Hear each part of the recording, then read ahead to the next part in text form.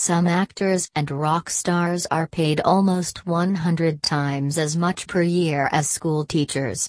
Not to downgrade the role of entertainment in our lives, but these people are not the valuable social resource that educators are. As another example, professional athletes earn vastly more than the nation's firefighters. Again, there is little doubt that the lower paid group contributes a more vital function to communities.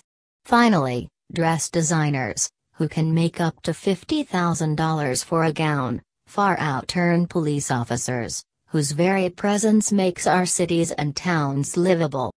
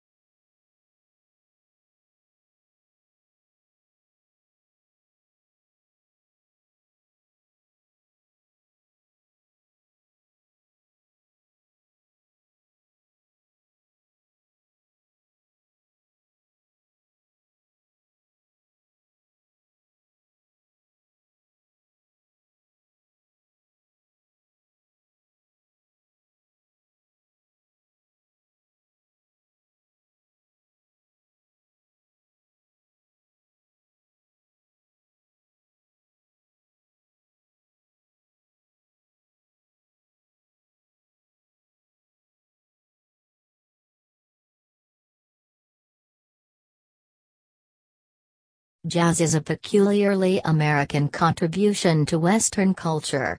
It was born out of the unique experience of American blacks. Although its history is not entirely clear, jazz obviously has roots in the rhythm patterns and melodic lines of Africa, the tradition of Christian spirituals as sung by slave communities, the music of the blues as developed in the Deep South, and ragtime.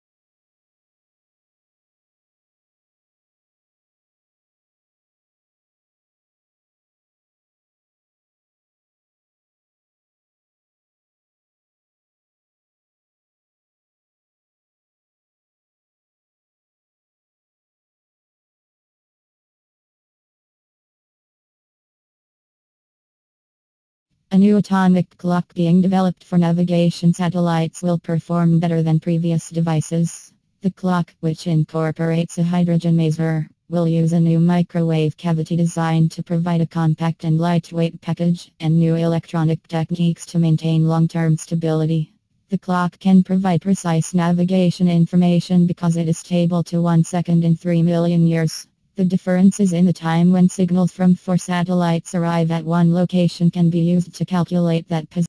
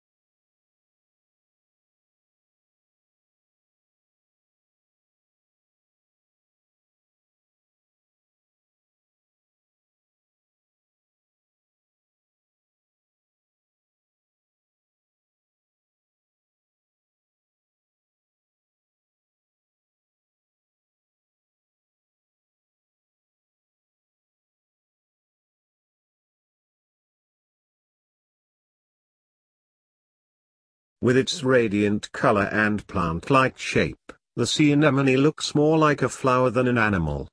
More specifically, the sea anemone is formed quite like the flower for which it is named, with a body like a stem and tentacles like petals in brilliant shades of blue, green, pink, and red. Its diameter varies from about 6 mm in some species to more than 90 cm in the giant varieties of Australia. Like corals, hydras, and jellyfish, sea anemones are coelenterate.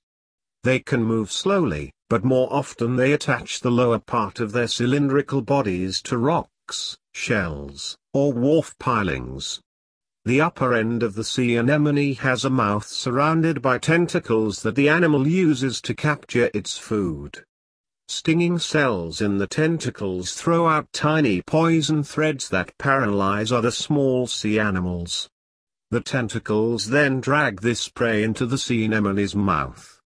The food is digested in the large inner body cavity. When disturbed, a sea anemone retracts its tentacles and shortens its body so that it resembles a lump on a rock. Anemones may reproduce by forming eggs, dividing in half, or developing buds that grow and break off as independent animals.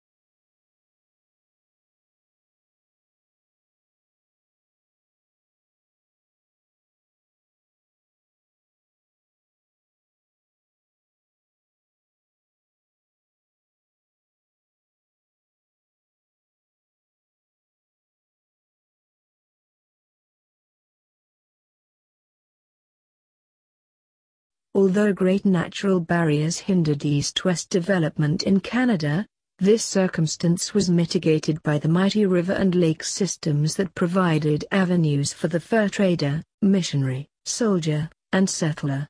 Canada's rivers and lakes allowed and, indeed, invited venturesome pioneers to explore the interior of the continent and, in spite of natural barriers, to tap its great wealth. The rivers and lakes were essential to the great fur empire. People in canoes brought furs from the farthest extremity of the Canadian Shield to Montreal for exportation to Europe. The first settlements spread along the rivers, since only the rivers provided transportation and communication. Militarily, rivers and lakes were of prime importance. Whoever controlled the St. Lawrence and its entrance also controlled Canada.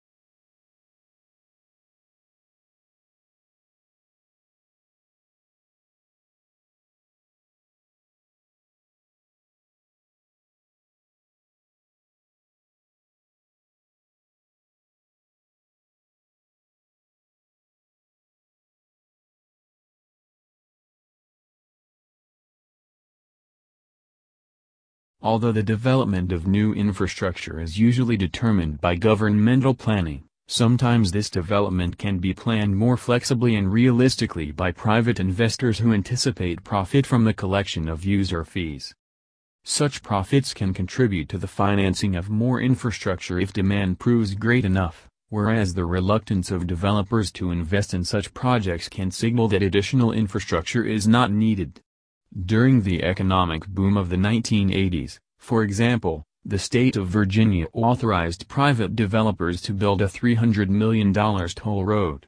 These developers obtained the needed right-of-way from property owners, but by 1993 they still had not raised the necessary financing.